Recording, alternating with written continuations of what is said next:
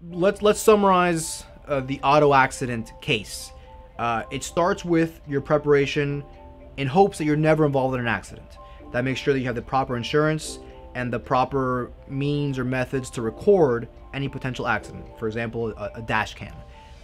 If you are involved in an accident, then it's very important that you document it properly, take all the evidence you need from the scene of the accident, enough that it allows your attorney to help establish who's at fault, photographs, videos, statements from witnesses, witness phone numbers and names. And then if you are injured, it's very important that you seek medical assistance within 14 days so your PIP coverage takes effect and provides you the benefits that you get from your insurance policy. And the doctors at that point will then be the ones who decide your care and treatment and what you need to do based on how you're feeling.